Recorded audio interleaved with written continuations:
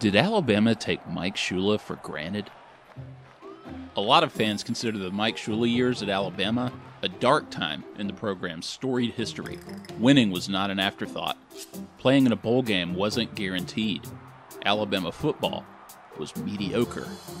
He lasted 4 seasons in Tuscaloosa. He finished his head coaching career with 26 wins and 23 losses, a far cry from Bear Bryant and his replacement, Nick Saban, who has won 6 national championships at Alabama since replacing Shula in 2007. So you can imagine how being a fan and a student during the Shula era might compare to now, when Alabama is the gold standard in college football, when anything less than winning a national championship is an outright failure. So what was it like being a fan of Alabama during the Shula years?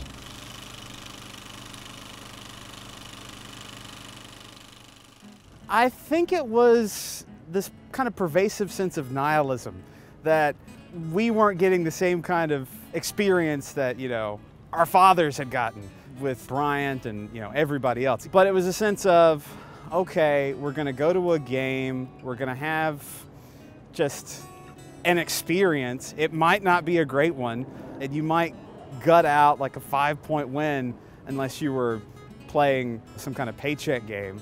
And even those didn't always work out. As a student, it was just not a big deal. Every game we thought, oh, this is a loss. Unless it was a small powder puff school, we thought it was a loss. So it wasn't a lot of confidence. Students now, even had a bad season. So it's definitely, we went from the bottoms of lows to now it's like, oh, we got 10 wins, that's bad. You had your moments. Like you picked out your own fun. I remember the windshield wiper score for more promotion. Like, it was a big thing when we could get 28 points and you'd get that free windshield wiper fluid. And Rammer Jammer was such a big deal because, holy crap, Alabama won. Let's be excited about this one thing. I think most people at this point would probably say, you don't know how good you have it, because back in the Mike Shula era, winning was precious. Now it's expected. It's a totally different sort of experience comparing today to the Shula era. I certainly don't look back at that era in a negative light, and I don't look at Mike Shula in a negative light. I think based on the circumstances and everything that was happening before he got here and while he was in Tuscaloosa, things went fairly well, relatively well, especially compared to how it could have gone.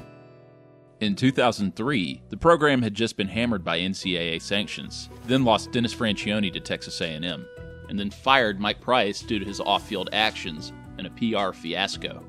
I was there at the Bryan Conference Center when they fired Price because it was like less than a mile from where I was staying, and it was on a Saturday before exam week. So I was like, why not? Let's go down and watch a coach get fired, which was still the most surreal thing I've ever seen.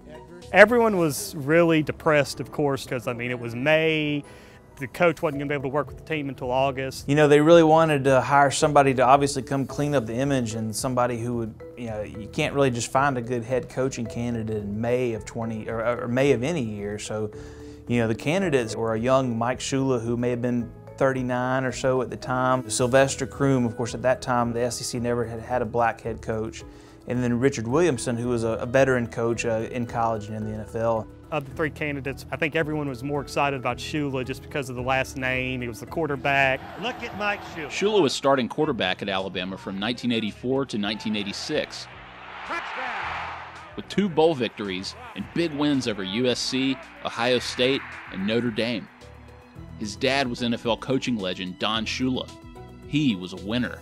There was people trying to get some bit of optimism out of it. I grew up a Dolphins fan, so I was definitely hoping for him. I think it was just the fact that here was this guy that people had heard of. Forget the fact he had never been a head coach. I don't even think he had coached in college since he left. He'd been a pro football offensive coordinator. Even your 20-year-old Crimson Tide fans had heard the name, even if it was synonymous with his dad. From what I remember, it seems like there was a pretty fair amount of excitement. And now on to the world of college football in Tuscaloosa, where the football world has been turned upside down this week and where Alabama today introduced its 3rd college football coach in the last 6 months. Mike Shula, son of the great Don, longtime NFL assistant, and a former Alabama quarterback himself from the mid-'80s. So you might say that Shula getting the job was all because of destiny.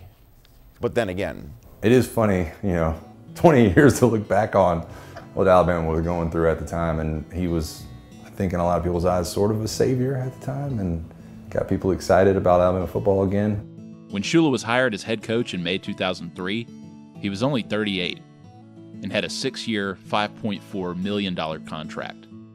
Compare that to Nick Saban's 8 years and $32 million of guaranteed money when he was hired to replace Shula in 2007. I can't say enough about how I feel and how excited I am. I think he was sort of an embodiment of where the Alabama fan base felt like they were at the time, which is just, let's just have a clean start, no history, no record. Let's hit the reset button on the whole program.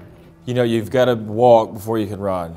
You got to crawl before you can walk. And I think we were just in that beginning, rebuilding stage of the program.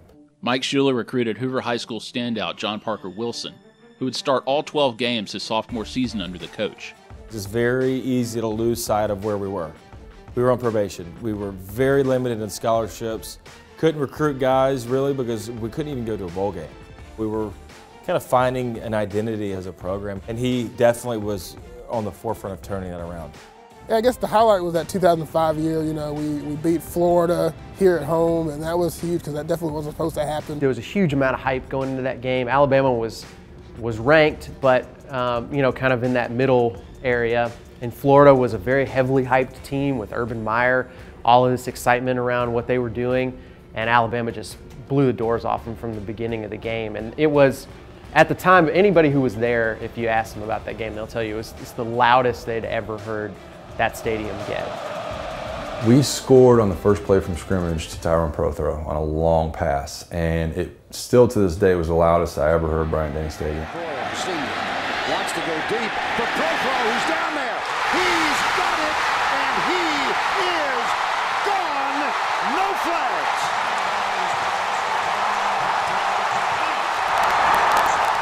It was an absolute roar, and I think there was an itch to get back to prominence at that point. And I think when you saw a program like Florida who had hired this guy and kind of built in the right direction, all this talent that Florida had had and what they had become, for us to make the first strike and then never let off. There was just so much tension built up from Alabama being bad for so long. They kind of couldn't believe that Alabama was good enough to do that to anybody, let alone a team that was supposed to be pretty good in Florida. Alabama wins it. So it was a huge deal at the time. There was never any more excitement around the program than at that moment. Celebration in Tuscaloosa will go on long into the night. Boy, at one point we climbed to, I guess it would have been 9-0 going into the game against LSU. Takes the field first. I remember LSU coming to town and how hyped they were, and College Game Day was in town. I had not experienced that, and it was just this, okay, this is why you play college football. I signed here under Mike Shula. He's building something. Everything's great. It's this big top 10 matchup, and I think we lost in overtime or right at the end of the game. Here's Russell. Nobody open. Fires it in the end zone. Caught. Touchdown. LSU is won. But you still had that feeling after the Florida game, throughout the LSU game, hey, we're building something. I remember thinking to myself, okay, if you just finish well, then all is well, and you build that momentum going into the next year. The low point would have to be in 2006 because there was still some hope. Honestly, that whole year it's a blur. It's funny to think back on it because I sandwich it between great 2005 and Coach Saban's arrival, and all you remember is just kind of the wheels falling off. The program felt like it had leveled out under him. Even after 2005, it regressed, and it didn't feel like it was going to get back to that point or even better after 2005. I think once he went 0-4 against Auburn and nobody had done that before, I think that's when Mal Moore knew he had to make a change. I mean, that Auburn team was very mediocre. They were beatable, and Alabama just couldn't, they clearly weren't getting any closer to catching up with Auburn. And you felt pretty sure coming out of that game that he was probably done.